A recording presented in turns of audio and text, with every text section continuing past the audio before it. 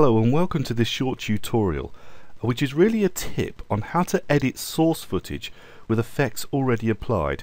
Now this is just a quick tip. What I've got here in my timeline is a series of bits and pieces that were taken with one piece of footage. Now all of them need some effects applied because really they're a bit washed out. We need to do them very minimum. We need to play around with the levels.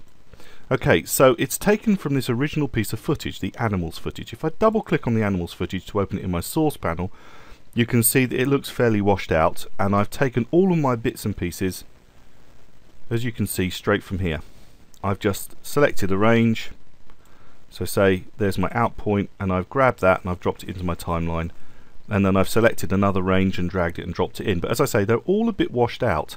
So what happens if I want to change them? Well, what we could do is we could apply, say, the fast color corrector. Let's just type the word fast in down here in our effects panel, F-A-S-T, and scroll down to find the fast color corrector. There it is.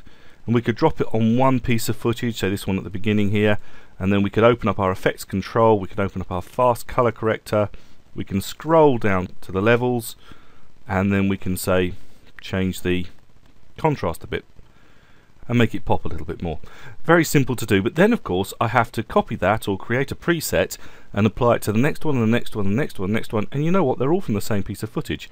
Is there a way to apply an effect to the footage and then drag all the affected bits to the timeline? And the answer to that question is yes. So I'm going to delete all these from my timeline, select and delete.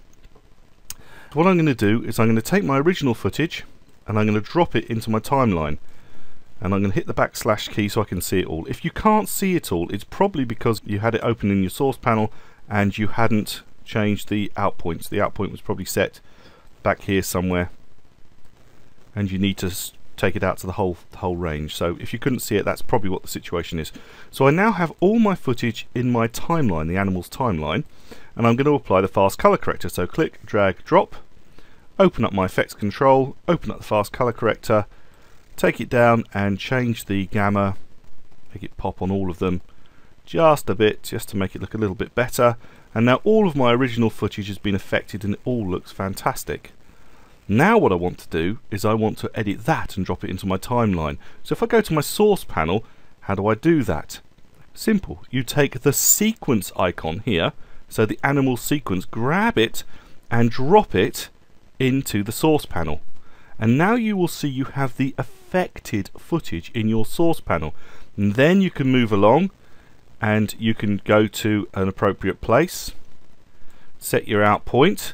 However, you don't want to drop it into the same sequence. What you need to do is create a new sequence. So we just go new item, sequence, and then we can call this main, click OK.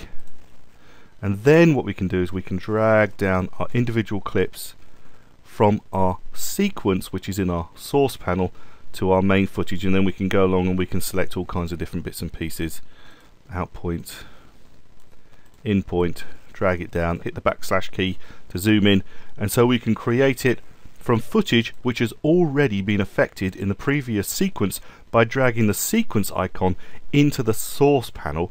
This can save an awful lot of work if you know you've got one long piece of footage and you actually need to grab bits and pieces from it, but the whole lot of footage needs affecting. Affect it first, add the changes in the sequence, and then add the sequence to the source panel, and then take your selections and drop them into the timeline. I hope you found this quick tip useful. My name's Andrew Devis. Thank you for watching.